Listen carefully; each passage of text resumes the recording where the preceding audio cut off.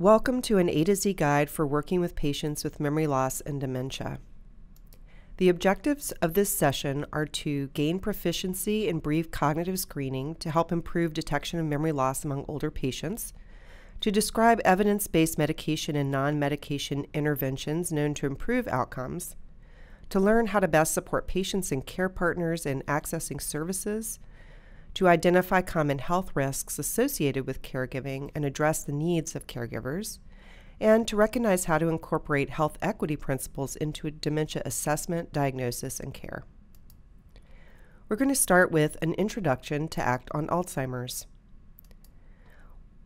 ACT on Alzheimer's is a statewide volunteer-driven collaboration that involves over 60 public and private organizations and hundreds of people working together to create supportive communities for people living with dementia and caregivers.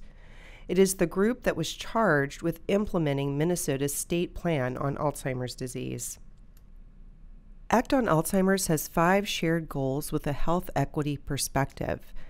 These goals include identifying and investing in promising approaches, raising awareness and reducing stigma, equipping communities, sustaining caregivers, and increasing detection and improving care.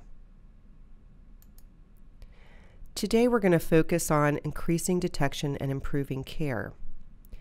This group within ACT on Alzheimer's developed a toolkit for providers that includes evidence and consensus-based practice standards for Alzheimer's care. Tools and resources were created for primary care providers, care coordinators, community agencies, and patients and care partners. Today we'll focus on the tools developed for care coordinators. This is an image of the tool created for care coordinators. You can find this on the ACT on Alzheimer's website. The link is mentioned below. We'll be reviewing this tool today as we go through the presentation. Before we start, though, let's start with basics. Dementia and Alzheimer's disease. What is the difference between dementia and Alzheimer's disease? This is the #1 question asked by participants in education sessions. Dementia is an overarching term that describes a set of symptoms like memory loss, forgetfulness, confusion, but it does not tell you the origin of those symptoms. It doesn't tell you what disease is causing those symptoms. Alzheimer's disease is the leading cause of dementia, accounting for 60 to 80% of cases seen. There are other diseases that cause dementia. Lewy body disease, for example, which is on the Parkinson's spectrum and is common in patients who have Parkinson's disease. Vascular dementia, which is stroke-related, and frontotemporal dementia, which affects either personality or language, depending on the variant of frontotemporal dementia.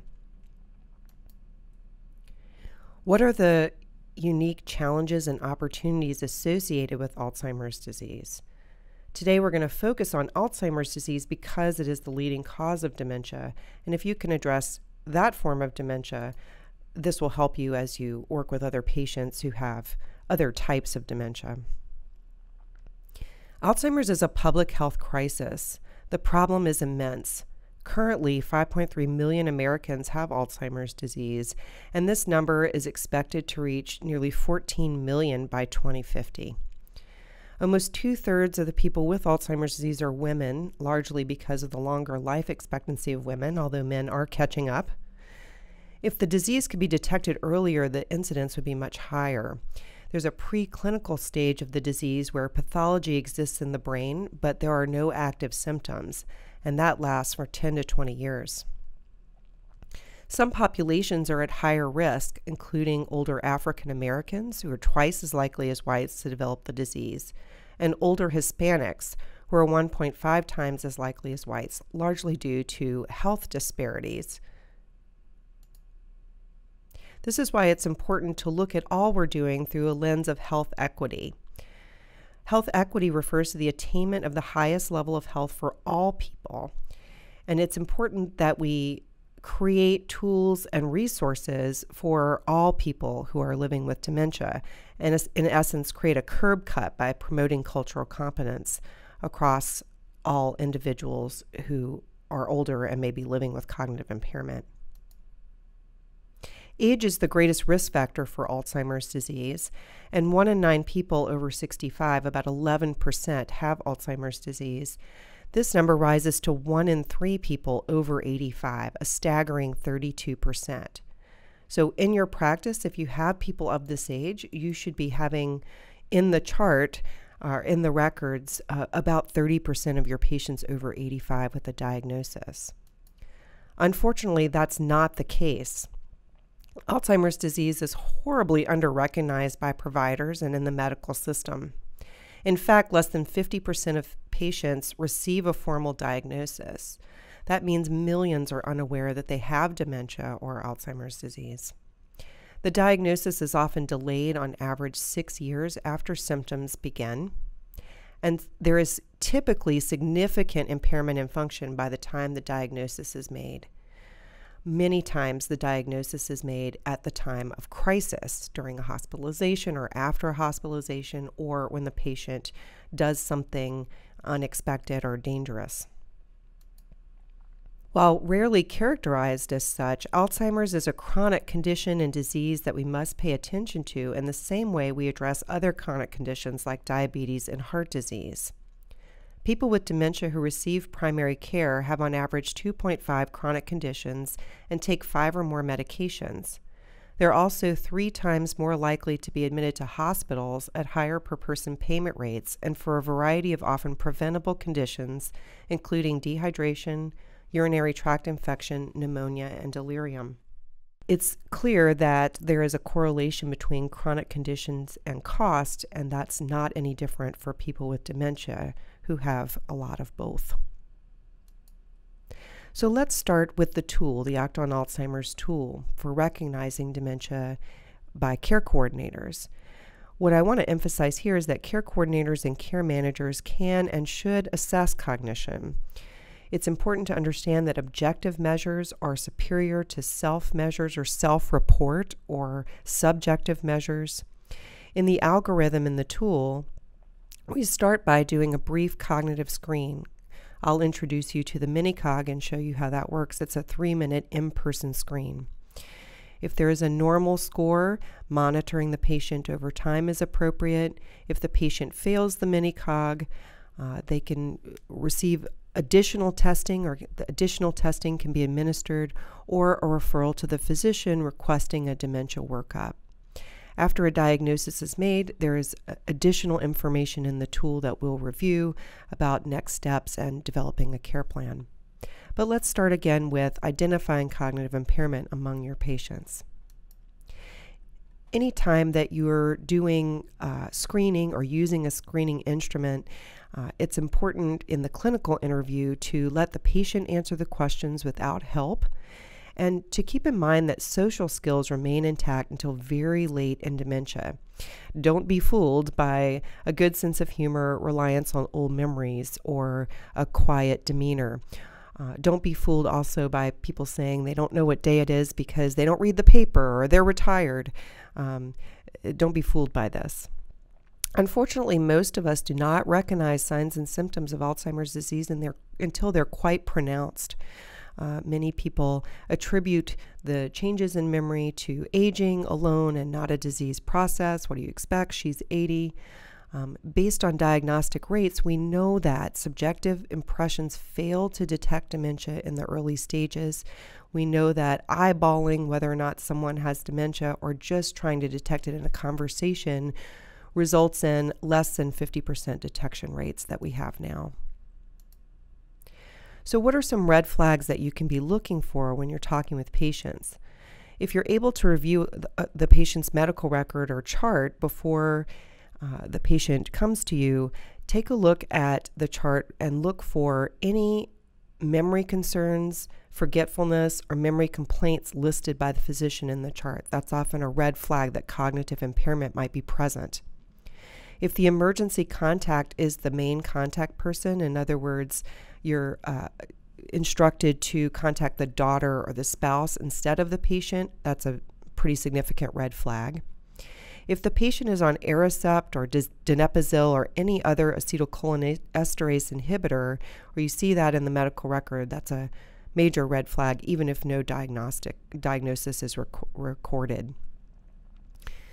Some things you can do or think about when you're asking people questions or going through the assessment, instead of asking, are you taking your medication or are you doing something? Instead ask, how are you taking your medications, or how are you doing X, Y, or Z? This can get people talking to you. It's pretty well documented in the literature that yes/no questions are easy to answer for people with even severe impairment, and often people who have dementia will answer in the way that they believe you'd like them to answer, so you get very little accurate information. Repetition is not normal in a 7 to 10 minute conversation. You wouldn't do that, and neither should someone who's 85 years old. So if you sense repetition, or if you hear repetition in a 7 to 10 minute conversation, it's a red flag.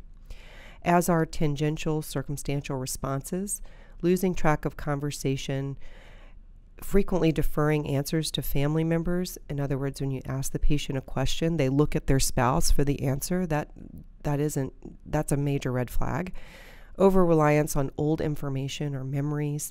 And obviously, once someone is inattentive to appearance, has unexplained weight loss, or a failure to thrive, there's something significantly wrong there. And you could think about cognition among other things. Now again, red flags are red flags. They're not a diagnostic indicator. They're simply an indicator that you should explore more. In terms of practice tips, when talking with the family, any instance whatsoever reported of getting lost while driving, trouble following a recipe, asking the same questions repeatedly, or mistakes paying bills are red flags for cognitive impairment.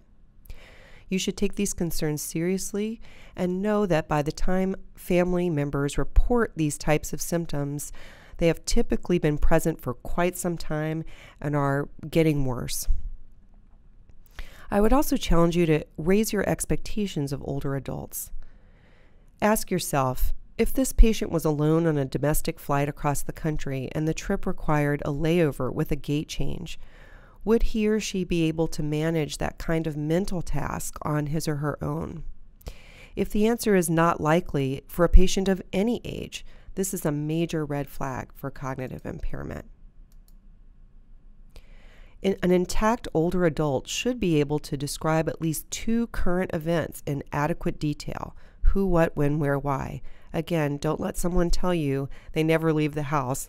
They will know 2 current events. They should also be able to describe events of national significance. Ask them, what happened on 9/11? Everyone should be able to tell you this. And be sure they tell you the right thing. I've had patients tell me that bombs went off in New York. Well, that's not exactly what happened. What happened in New Orleans? You don't even have to say anything more than that. Everyone can tell you that there was a hurricane or Hurricane Katrina. Patients should be able to name or describe the current president and an immediate predecessor. I've had patients tell me that the current president was African American, and maybe, that his name was Obama or Barack. But when I asked them who was the immediate predecessor, I've had people tell me that it was Franklin Roosevelt. So be attuned to this. Patients should also be able to describe their own recent medical history and report the conditions for which they take medicine. If they cannot do this, even if they don't have Alzheimer's disease, it's a significant red flag in terms of managing one's own health or medications. Let's take a minute to talk about cognitive screening. There are literally hundreds of screening tools available, and they vary greatly by length, sensitivity, and specificity, and the ability to detect dementia accurately and in a timely manner. The MMSE has been widely used in the past, but has several notable limitations. For example, it was developed over 40 years ago when our understanding of mild cognitive impairment and dementia was much different. The tool is weighted heavily toward cognitive skills that do not deteriorate until later stages of the disease. And it takes about 10 minutes to administer, which is often too long to use or to have in normal clinic use. In the last 40 years, substantial research has been conducted on various tools. The mini-cog slums which is a terrible name, but a great tool, and the MoCA are among the very sharpest instruments available, so we'll focus today on these 3 tools. First, a few tips on screening administration. It's important not to raise a patient's anxiety by using the words like test or memory. The screen can be introduced as a checkup from the neck up, or by talking to patients about how medicine is moving more and more toward prevention. Just like the nurse monitors your blood pressure, heart, and lungs on a routine basis when you come to the clinic, we now know that it's important to monitor the health of the brain on a routine basis. So you can also say something like, we're going to do something next that requires a little bit of concentration. Also, try not to allow the patient to give up prematurely or skip questions. Some lighthearted encouragement will go a long way. Oh, come on, you can do it. Things like that. Oh, these are hard, but they're hard for a reason, and just give it a try. Those are things that can help. Never deviate from standardized instructions. Don't offer multiple choice answers. And don't be soft on scoring. Nurses and social workers, who are wonderful people, very caring people, often want patients to do well and will be a little bit soft on scoring to make sure they get it right. I've seen people actually give hints, and I've done that myself, actually. But there's padding in the test for normal errors, so be strict on scoring. So let's talk about the mini-cog. The mini-cog is a verbal recall test. Subjects are asked to recall 3 words and paired with a clock draw test. You can see a description here. You're asking patients to remember the time at 10 past 11. Now, why would setting the time for 10 past 11 be a sensitive marker of cognitive decline? The answer is that time is an abstract concept.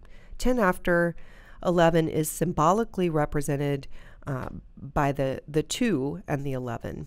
Our brains do this type of mental gymnastics easily because we do not have dementia, but with patients with early Alzheimer's disease who lose symbolic abstract thinking, a common response is to draw 1 line to the 10 and 1 line to the 11 because those are the 2 numbers you mention in the instructions. Their thinking becomes much more concrete. The clock is scored all or nothing, 0 or 2 points. Because it has been shown to be a very sensitive marker of early cognitive decline, the word recall, 1 point is scored for each word recalled.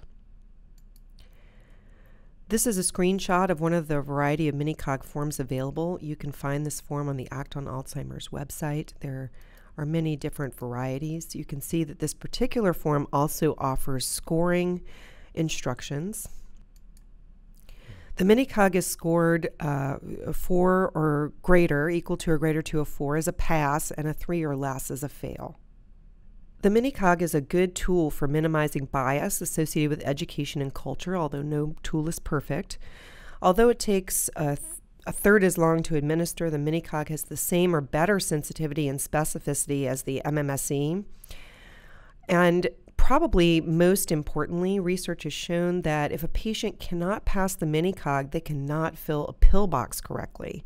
So not only is this a very quick measure of cognitive function, it's also a good indication about the patient's functional status and ability to comply with general treatment recommendations, which is very important. Now, I'd like to introduce you to Colleen. Colleen is a real person. I've met her. She's a delightful lady. 66 years old, she presented to primary care with memory complaints. Her daughter complains that Colleen's short-term memory is very poor, and that began a year or 2 ago, but is getting worse. Colleen has a history of low blood sugar, heart attack, and repeat hospitalizations for atrial flutter. She has frequent medication changes, but she's managing, or she says she's managing her medications independently. She is a retired accountant for a family business that her husband still continues to run. And she's referred to care coordination for her heart disease. I'm going to show you a video of Colleen taking the mini-cog screening tool. Hi Colleen, it's nice to see you. Thank you, it's good to be here. It's been about 6 months, I think, since your last clinic visit. Yes.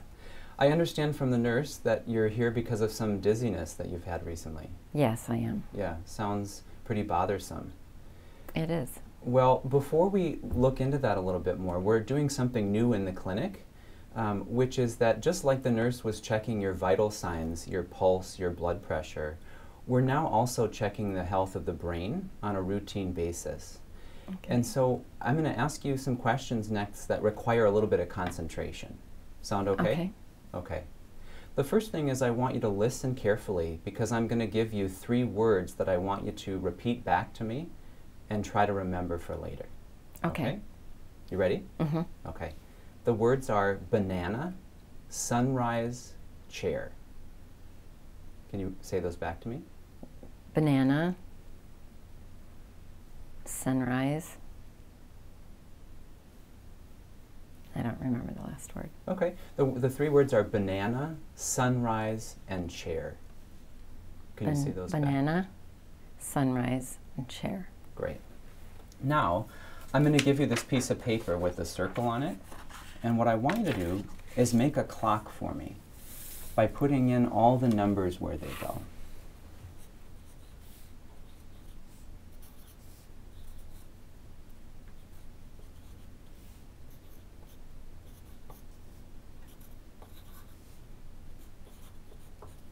Now, Colleen, can you set the time so it says 10 past 11?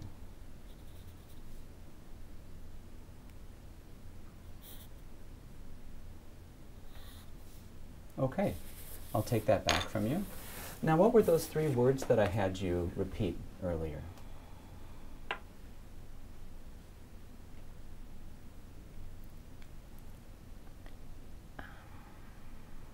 Sunrise, banana,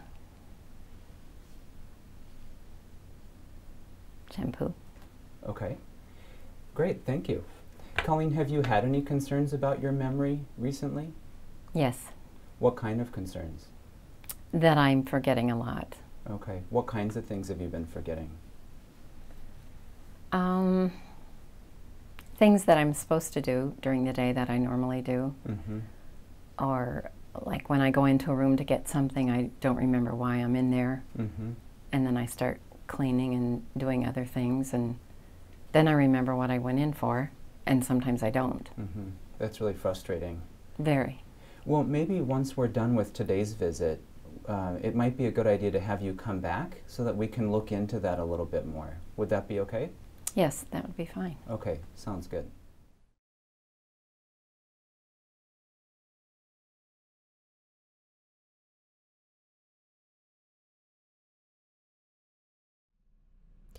So let's take a look at how Colleen did. First, let's look at her clock. You can see that Colleen put all of the anchor numbers in the correct locations. Now, when you're scoring clocks, generally, you're looking for the numbers, all of the numbers to be present, and for the anchor numbers, the 12, the 3, the 6, and the 9, to be relatively in their proper locations. It does not matter if the numbers are on the outside or the inside of the circle, and it does not matter if one hand is longer than the other. So Colleen got the anchor numbers right, but she transposed the numbers 4 and 5, and she set the hands at the 10 and the 2, which is 10 past 10, not 10 past 11 as instructed. So she would receive 0 points for this clock. Let's look at the form. How did she do on the word recall? Colleen remembered 2 of the 3 words, so she received 2 points for word recall.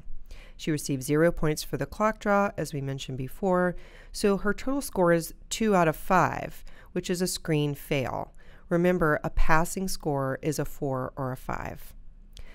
This would indicate that Colleen needs additional testing, such as an additional screening exam like the SLUMS or MOCA, which we'll talk about next, or she needs to be referred back to her physician for a cognitive workup.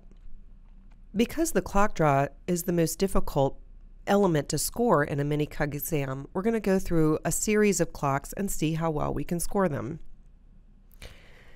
Take a look at this clock.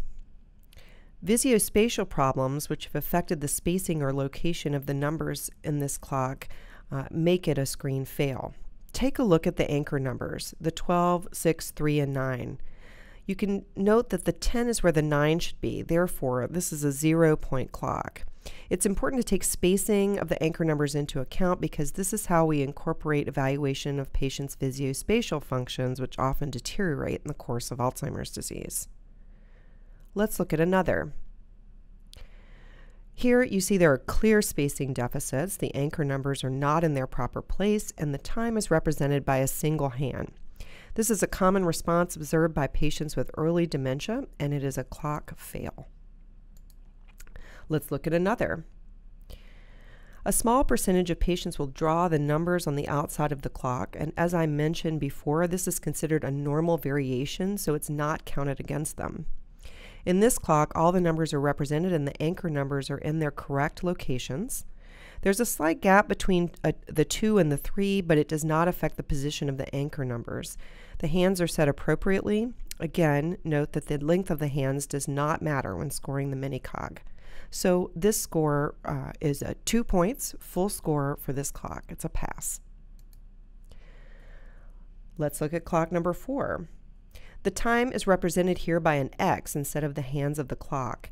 This is another common response observed by patients with early dementia. It becomes difficult for them to think abstractly, so they compromise by making a little mark like this one between the 10 and 11. This is not how we typically draw a clock, and it's 0 points. It's a clock fail, excuse me. Clock number 5. You can see here that not all the numbers of the clock are represented. Sometimes patients will lose steam and stop short of completing the clock because of confusion. Alternatively, they may become stuck in a certain process, such as numbering, and will keep adding numbers past the 12, like 12, 13, 14, 15, or they may perseverate on a number, 1, 2, 3, 4, 5, 6, 6, 6, 6, 6. You can see here that this could also indicate visuospatial problems, and so you want to keep a lookout for how they're driving. Generally speaking, though, this is a clock fail and the patient needs additional testing. Clock number 6 is tricky to score. First, look at the numbers. All are represented and there are no missing or duplicate numbers. The 12 and the 6 are in their correct locations. There is a space between the 3 and the 4 where the 3 should be positioned. Because another number other than 3 is not occupying the anchor position, we would give the patient the benefit of the doubt and ignore this issue. Points are deducted when it is clear that the anchor position is occupied by another number. Now look at the 8 and the 9. The patient drew 2 8s but recognized and self-corrected the error by scribbling one of the 8s out. This error forced them to draw the 9 a bit higher than normal. Because the patient self-corrected their error, we would also give them a pass here as well. They have successfully set the time for 10 past 11. Note that the fulcrum of the hands does not need to be centered in the middle of the clock face. This is a full point clock, 2 points. And finally, clock number 7. This is a beautiful looking clock. You can see that the 6 is slightly out of position, but not enough to take away points. Remember, unless another number occupies the anchor position, mild spacing issues are not considered errors. So this is a full point clock, 2 points, and a clock pass. So I hope that gives you a little bit of practice scoring the mini-cog. Let's talk about the SLUMS. Again, terrible name, great test. It stands for the St. Louis University Mental Status Examination. It's much more sensitive to early cognitive decline when compared to the MMSE, for example. The reason is that the tool incorporates more questions involving working memory and executive functions, which are typically early markers of dementia. You'll notice that some of the questions are worth more than 1 point. This relative weighting of certain questions also makes the instrument more sensitive by putting greater emphasis on certain cognitive functions that are good early indicators of cognitive impairment. The SLUMS is scored out of a possible 30 points, just like the MMSE, so that is helpful. If you knew what a 15 was like on the MMSE, it will be a similar thing on the SLUMS. An additional benefit to the SLUMS is that it takes into account level of education. On this instrument, the cutoff score is lower if a patient has not graduated from high school, giving them extra points, if you will, for normal mistakes on the test. You can see on the Act on Alzheimer's website, which is listed here below, an example of Colleen, the patient we met earlier, taking the slums. So you can see an administration video as well as download copies of the test form and watch a scoring webinar. The MoCA is considered by many to be the most sensitive cognitive screening tool in existence at this current time. The instrument incorporates many more measures of executive functioning and, like the slums, raises the bar of normal aging to a higher and more appropriate level. The MoCA is translated into over 30 languages, and there is even a version for the vision impaired. This is very helpful when working with patients who are not native English speakers or who have disabilities. All forms and scoring material can be downloaded for free online. Although this test is a very sensitive measure of dementia, it takes approximately 15 minutes to administer, so it's not a quick screening tool. It's more of a backup after a mini-cog or a shorter exam is failed. Like the MMSE and the slums, the MoCA is scored out of a possible 30 points, which is helpful, again, because if you know what a 15 is like on the MMSE, it will be relatively similar on the MoCA. For the MoCA, a pass is greater than or equal to 26 and a fail is 25 or less. Again, on the Act on Alzheimer's website, you can see another patient, Sam, taking the MoCA.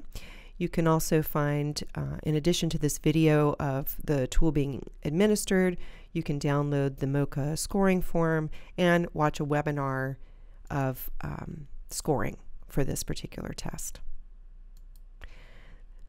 There are many tests to choose from, like I said. This particular slide gives you some information on specificity and sensitivity of these instruments. You can see that the MMSE is only able to correctly identify MCI and dementia in 18% and 78% out of 100 cases. So it's not very robust. It's kind of a dull and blunt instrument. So we recommend using an objective instrument that is more sensitive. The family questionnaire can be used if a family member is present to gauge what and how many signs of dementia caregivers have observed. Note that it is not an objective measure of a patient's cognitive status, but it reflects the opinion of a caregiver, typically one caregiver, although you could administer to multiple caregivers.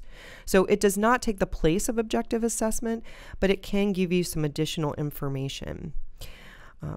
It's nice because it's 5 questions, so it's pretty quick and gives you a little bit of an understanding of how the patient's family is observing change. How and if, I guess, the patient's family is observing change. Let's take a minute to talk about treatment. Many of your patients with dementia may be taking the drugs that you see above, and in some cases that may be the only sign in the medical record that dementia is present. There are 2 classes of drugs to treat cognitive symptoms, and these may also have an impact on behavioral symptoms. The first class are anticholinergics, and the second are NMDA receptor antagonists like memantine would be the example of that. All of these drugs have side effects, which you might keep on the lookout for as you work with patients. There are also medications, antipsychotics, antidepressants, and mood stabilizers that are used to treat comorbid depression and to manage behavioral symptoms, so you may see these in the patient's record. Act on Alzheimer's has an additional flowchart, a tool for managing behaviors, which can be accessed at the link below. Drugs play a much more minor role in the treatment of dementia. Psychosocial interventions are critical to improving quality of life and quality of care, and care coordinators play a major role, obviously, in this. So now we're going to shift gears. We've talked about how to identify patients in your caseload who may have cognitive impairment. Again, once someone is identified, you would refer them to the physician for additional testing or do additional testing yourself, and then share that information with the patient's physician.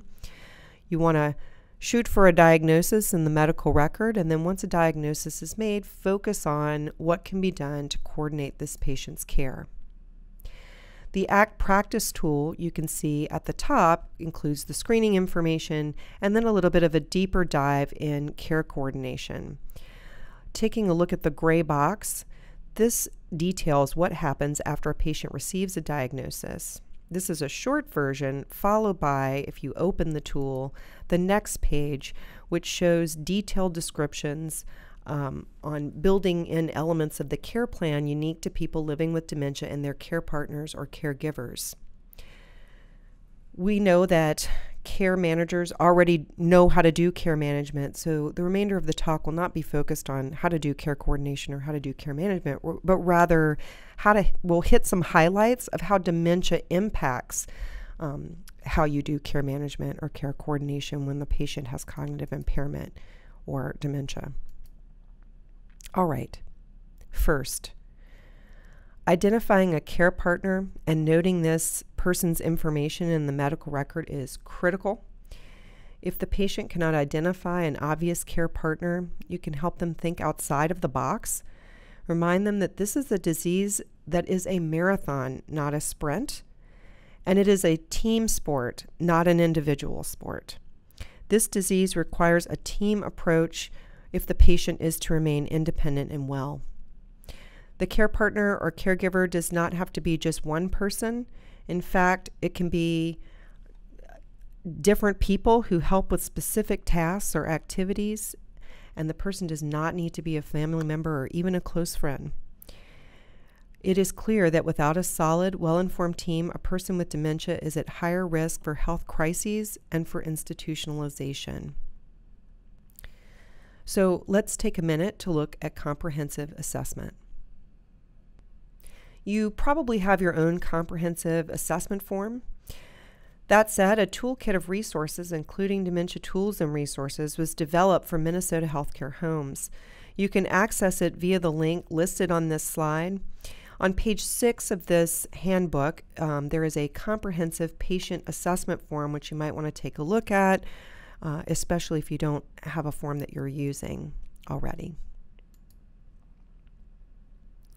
In terms of comprehensive assessment, best practice dementia care management must include assessment of the care team, both the patient and a care partner. Now, this is a bit of a departure for how things are done with other chronic health conditions, but with Alzheimer's disease, again, remember this is a team sport, and the team is the patient in dementia care, not just the patient, it's the team. I do want to also point out that in this presentation, I've been using the term care partner, which is the preferred term used by people who are the caregiver, if you will, of someone with very early dementia, the spouse, the friend, what have you. People who are partnered with someone who has early dementia do not feel that they are giving care. They feel more like they're a partner in care. It's only later that these individuals may identify as a giver of care or caregiver. So with the patient and the primary care partner or caregiver, of course, you would always identify language, cultural, and health equity barriers. If you don't have access to this information in the medical record, you certainly would want to identify the physicians involved so that you can communicate with them. Taking a look at substance use or misuse in both individuals, as well as behavioral health in both individuals. And there are some tools here described on the slide that can be used for that. You should also consider assessing cognition of the caregiver if the caregiver is over 65 or signs or symptoms are present.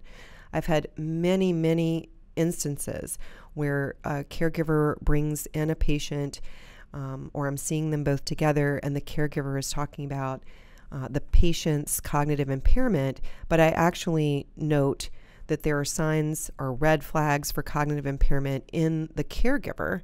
And when delivering an assessment measure on that person, note that the caregiver's cognitive impairment is perhaps even more severe than the patient's. So obviously a cognitively impaired care partner is not going to be an effective care partner, so additional interventions or additional care partners certainly would need to be recruited to the team. Caregiver burden is also useful to assess. If a patient has burden, obviously if a caregiver has burden, obviously they'll be less effective in supporting the patient. I will note here that caregiver burden is not necessarily correlated with the number of caregiving tasks that a patient or that a caregiver needs to conduct with a patient. So, for example, I've met many caregivers who have had to do 1 or 2 caregiving tasks who feel completely burdened. And I've met with other caregivers who have 100 tasks that they're doing. They're pretty much working 24/7 caregiving and have had relatively very little burden. So caregiver burden not associated with the number of tasks. Now that we've assessed the patient, let's move on to the care plan. You can see in the ACT Care Coordination tool that there are recommendations in each of these areas. We'll be covering some highlights in each. Let's start with disease education. The very first thing to think about is how much does the patient and the care partner understand about what the doctor told them about their memory loss or their diagnosis, if anything? What do they know about the disease? And what are their biggest concerns or the barriers to care or health care? This is very important. I will tell you that even in the best case situations in a doctor visit, when a patient is told they have Alzheimer's disease, they will hear that and nothing else, even if the doctor tells them wonderful information and connects them to resources. It's a bit like Charlie Brown's teacher, wonk, wonk, wonk, after Alzheimer's disease is diagnosed. So you can play a vital role by assessing the patient and the care partner's knowledge about what the doctor said and helping to fill in the gaps. There are many education resources for patients and caregivers out there, including print materials from the Alzheimer's Association, from the National Institute on Aging, and others. Just a plethora of resources for families. You can contact the Alzheimer's Association, and I've listed the links for all of these resources in the references and resources section of this slide deck. After a Diagnosis is a tool produced by ACT on Alzheimer's for families with a new diagnosis.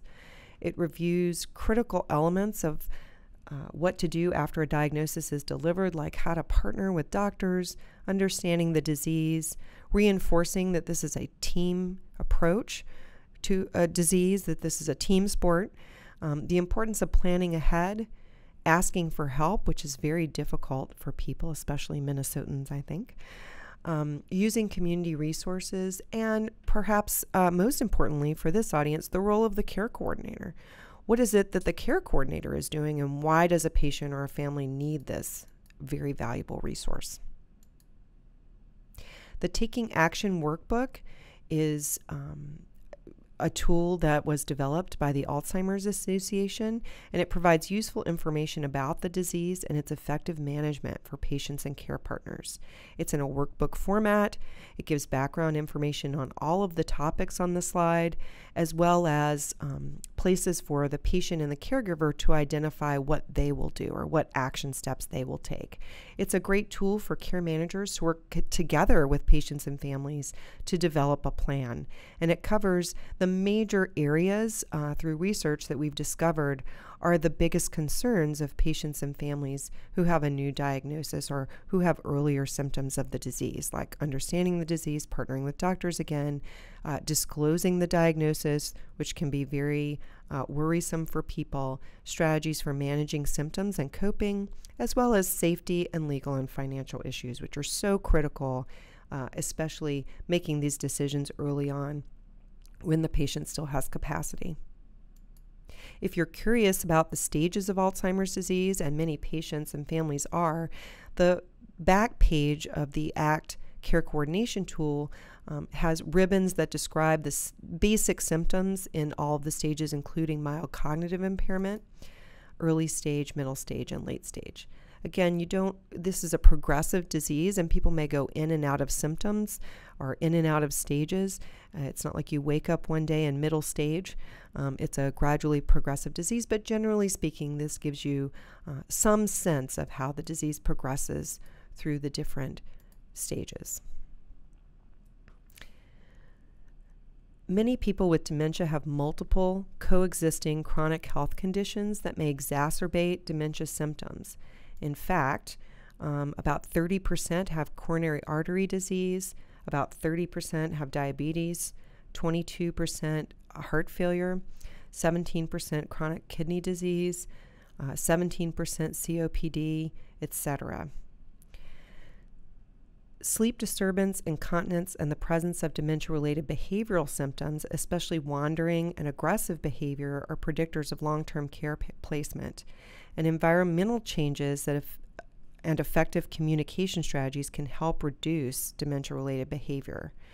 What's most important to think about here is what other diseases or other behaviors can exacerbate dementia symptoms.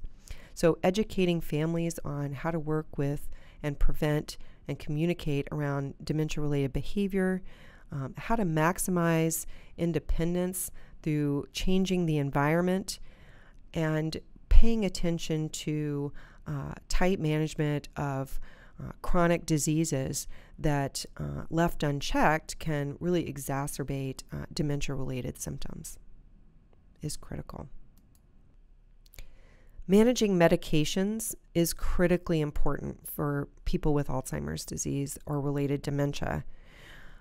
The failure to manage medications can land someone in the hospital, and care coordinators can play a critical role in helping the care team to plan for how medications will be managed. You'll recall that failure of a mini-cog, which would be anyone with dementia would fail a mini-cog, is correlated with the inability to manage a pill box independently, which means the inability to manage medications, essentially.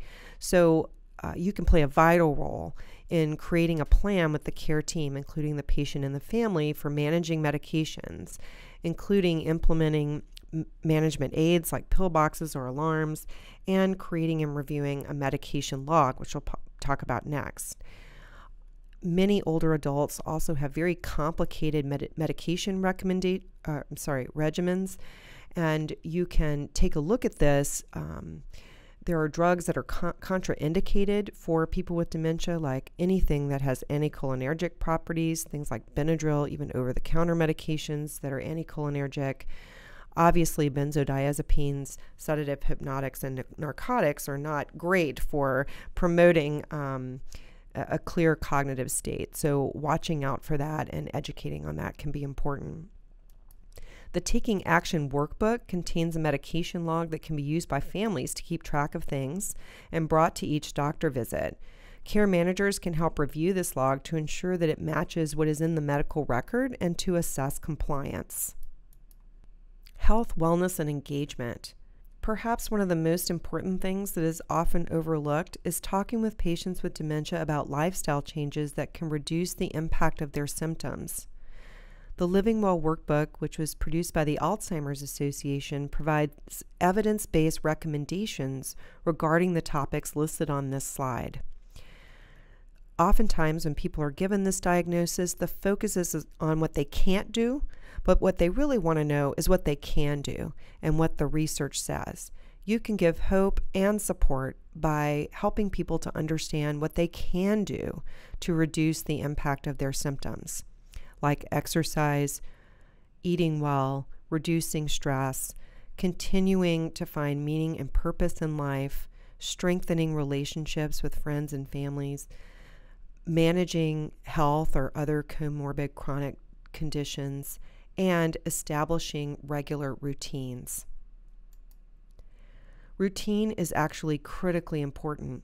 Establishing a routine that incorporates lifestyle adjustments early in the disease progression will serve to support the patient as the disease progresses. Routines rely on procedural memory, which is relatively spared in Alzheimer's disease and can compensate for short-term and long-term memory deficits later on in the disease. For example, a patient may have a routine to have breakfast every day at 9 a.m. This structure will help support the patient when they are increasingly confused about what to do later in the illness. The family can also reinforce this routine by saying something like, "It's 9 a.m., time for breakfast." Meaningful engagement, finding purpose, is very important. And one way that patients and families often can find this is through participation in research. The Alzheimer's Association has a service called Trial Match, which is very easy to use. It's free and helps match patients and caregivers actually with current studies that are available in their area. The National Institutes of Health has a clinical trials site called clinicaltrials.gov. I find it to be a little bit harder to navigate, and it doesn't just include information on trials for Alzheimer's disease. So unless you're pretty savvy about doing internet searches, Trial Match might be a better option for patients. Let's talk about home and personal safety, also critical. Having a plan for home and personal safety can bring peace of mind and reduce risk for crises that often result in excess disability. It's very important to educate and develop a plan for what I'll call the 5 F's: fire, falls, firearms, finances, and freeways. The last time I gave this talk, a gentleman in the audience added a 6th F, which was freedom, which I really like. So you might want to take independence into account as well. Occupational therapy and physical therapy can, that kind of referral can really help with fall risk assessment, sensory and mobility aids, home safety inspection and modifications, and of course, driving, which would be the freeways, driving evaluation. On a personal note, giving up the keys is very difficult. And one thing that you can do, and one thing that my family did, is to call the Department of Motor Vehicles and report that a person is having issues with driving due to a suspected cognitive impairment. That person will be called in and given a road test, which is very helpful because that allows the individual with dementia to take a objective test to see if their driving is okay. Many people with early dementia may pass this test, and that's great, but they get to prove themselves whether or not driving is still an option for them if there are difficulties in this area. It's important to have emergency plans, phone numbers, hospital, fire, of course, advance directives. I think most people are aware that if someone has a directive, a do not resuscitate directive, that in order for emergency medical personnel to follow that directive, there must be a pulse, and it must be by the bedside. It's also useful to keep a med list by the bedside and have plans in place for hospitalization as well, which we'll turn to a little bit later. You can also encourage enrollment in the Medical Alert Safe Return Program, which is an Alzheimer's Association program, which is a bracelet that has medical information and also can connect people who become lost or wander. We know that 60% or more of people with Alzheimer's disease will become lost or wander at some time during the illness, so it's useful to know that and to have a plan in place. There's really nothing scarier than having someone disappear in a mall and not know what happened to them. The other thing that I'll just say about the 5 F's briefly is firearms. Many people have guns, and in fact, when we polled people about what was their biggest concern about a diagnosis in terms of what privileges they might lose, I thought it would be driving. It was actually firearms, guns, fear of losing access to guns. So be aware of this and begin to develop a plan early about gun safety and how guns will be managed. Let's talk about hospitalization. People with dementia have more preventable hospitalizations than non-demented elderly adults. Hospital patients with dementia experience higher rates of delirium, falls, new incontinence, indwelling urinary catheters, pressure ulcers, functional decline, and new feeding tubes. Hospital patients with dementia are significantly less likely than other older hospitalized patients to regain their pre-admission functional abilities at 1 month, 3 months, or even 1 year after discharge.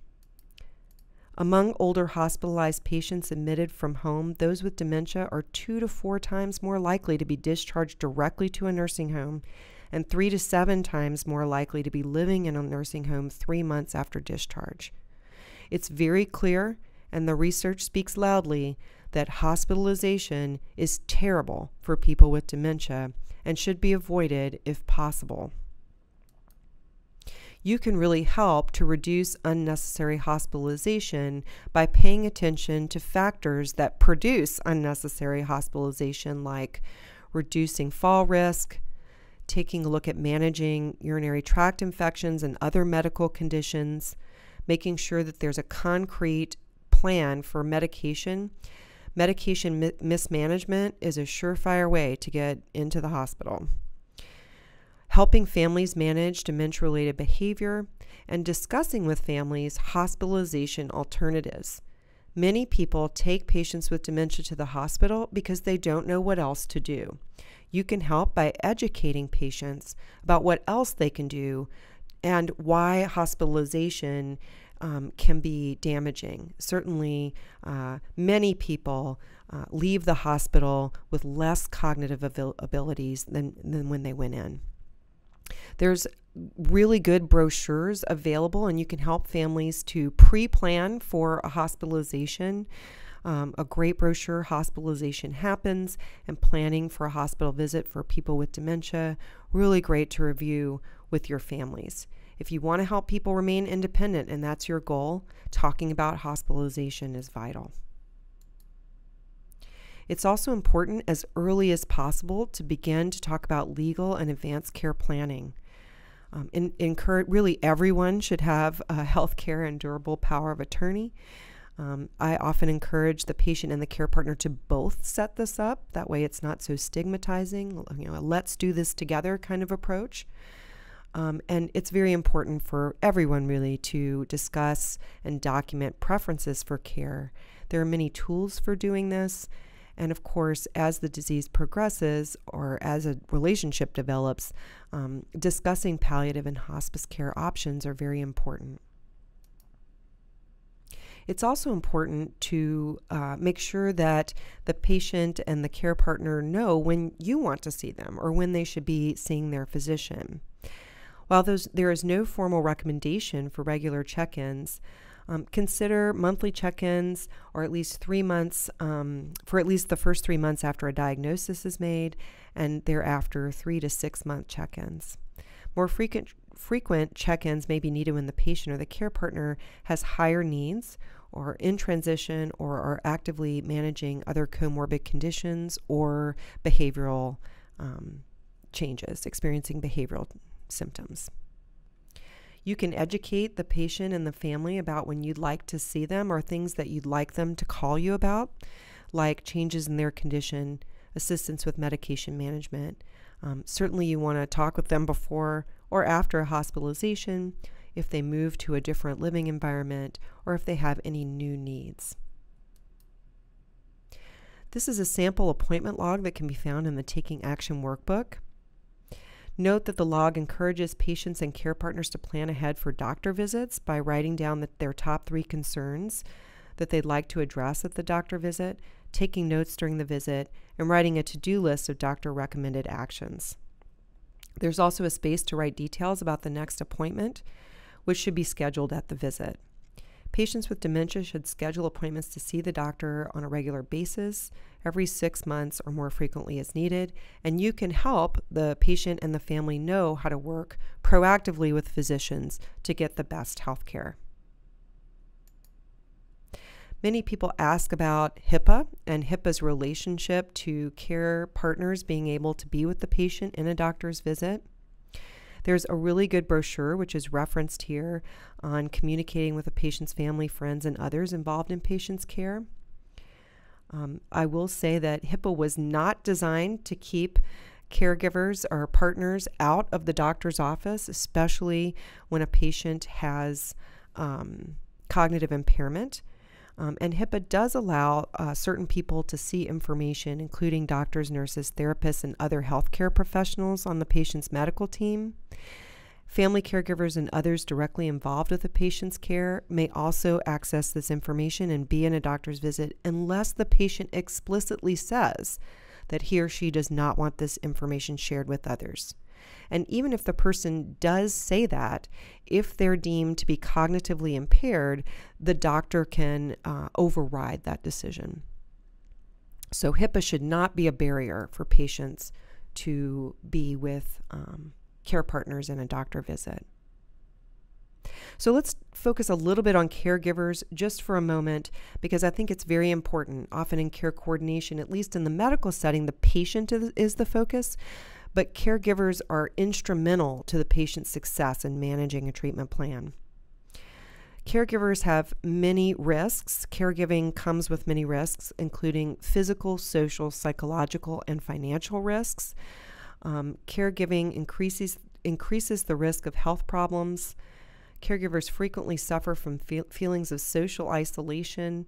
They're at increased risk for depression and burden, and caregiving places significant financial burdens on caregivers due to lost wages and cost of care. Alzheimer's disease is a very long disease.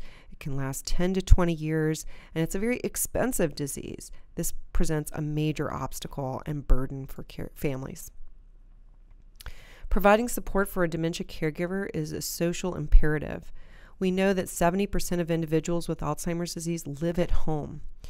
We know that caregivers provide an incredible amount of unpaid care, and that we know that we could not do our jobs as healthcare providers and could not sustain the cost of care without caregivers as team members. So it's important to pay attention to these risks and costs and help to support the caregiver in their role of caring for your patient. So I'm going to wrap up with a highlight reel, top 5 resources for patients and families. So let's hit it. Number 1, don't forget to focus on promoting wellness and function. So important. Many families and patients ask what else they can do besides taking medication. These resources are their guide. Help them to understand that there is hope. Encourage them to exercise, to eat well, and to find purpose and well-being. Encourage them with coping strategies for the illness and telling others about the disease. Help them to engage in meaningful activities and purposeful activities. Keep them socially connected. A focus here is really important because it's positive and it gives hope, and that can alleviate depression and reduce excess disability. Number 2, address behavioral challenges. As the disease progresses, patients may have behavioral challenges. There are many excellent resources for this, and this could be a whole talk in and of itself. The first resource, Understanding Difficult Behaviors, is my favorite. It's excellent. It's for providers, for professionals, but it goes through each type of behavior common behaviors in people with Alzheimer's disease, and gives you health and environmental triggers that may be causing or exacerbating this, and possible strategies for reducing this type of behavior. It's excellent. There's also a really good book called Coach Broyles' Playbook for Alzheimer's Caregivers. It reinforces the team approach. It actually uses football as an analogy, so it's really great for male caregivers, but talks about what caregivers can do to engage a team to win the game, if you will.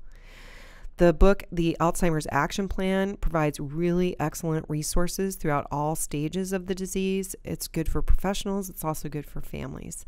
And then there's Act on Alzheimer's, which has a numerous tools that can help you think through behavioral issues and how to help. Remember with behavioral issues that the patient cannot change, cannot learn new information. So everything needs to focus around changing the person who's interacting with the patient, the caregiver or other person, changing that person's behavior, or changing the environment. Number 3, driving. Driving is a huge issue, mostly because it represents a loss in terms of independence. So focusing on driving alternatives, talking about driving retirement, very important. There are some great resources here. The Alzheimer's Association has a driving resource center, which is depicted on the left. It's excellent. It shows videos of real people talking about driving retirement with each other in a very supportive way. I will give you a spoiler alert. If you are an emotional person, are prone to becoming tearful during especially sensitive advertisements on television, you may want to close your door before you watch these videos because they are tearjerkers. But really, really excellent. At the Crossroads is a workbook produced by the Hartford Foundation that's excellent and provides driving contracts for individuals about giving away the keys. Of course, it's a lot easier to give up the keys if there are driving alternatives in place, like Metro Mobility or other taxis or other transportation buses services, noting that people with dementia may no longer, as the disease progresses, be able to follow that kind of routine, but setting up even friends and family to take someone somewhere is critically important. It's a lot easier to get someone to retire from driving if they have alternatives to doing what they want to do. Number 4, planning assistance. So important to have long-term care plans in place, healthcare directives. You see the POLST here, but also, maybe most importantly, plans for emergency situations and hospitalization, or including hospitalization. And number 5, connect to resources. Absolutely critically important that medical systems and community support services be connected. The Alzheimer's Association is a one-stop shop for care consultation, which is working with families to get on the same plan. Support groups, including groups for people with early dementia, and they have a 24/7 information helpline that can answer any question that families might have and connect people with resources in the community. The Senior Linkage Line, which is a one-stop shop for connections to services as well as help understanding housing options, help with Medicare and other public and private health and service benefits. One thing that I will say about connecting to services, whatever service you may use, and I would recommend at the very least connecting with these two, is that some research at the Alzheimer's Association indicated that even when people were given a referral to the Alzheimer's Association by their physician, families waited an average of 2 to 3 years before actually making that connection. So it's vitally important to follow up with people. Did they make a connection with the referrals that you made? How did that go? And even I would encourage you to make warm referrals, connecting people while you're on the phone with other resources to make sure that handoff is actually made. It's wonderful if there's a reciprocal referral situation where the Alzheimer's Association can give information back to you, or the Senior Linkage Line could give information back to you about what the family is doing. That's ideal. If you're interested in watching an in-person post-diagnostic care coordination session, there's a complete session online at the Act on Alzheimer's site, as well as 2 short video vignettes around medications and legal planning that you can use as case studies if you're interested. And the link is here on the slide. If you have additional questions or for more information or to download Act on Alzheimer's practice tools, you can visit the Act on Alzheimer's website. Again, there's a video section of the website, which includes all of the screening videos as well as scoring webinars and the care coordination information. I want to thank you for being here today and participating in this webinar. And I'd like to thank the Health Resources and Services Administration. This work was due to a grant that came through the Minnesota Area Geriatric Education Center, or MAGIC Center, at the University of Minnesota, and we thank them for their support. There are many resources and references available at the end of this slide deck, which I hope will be useful to you. Thank you again, and have a great day.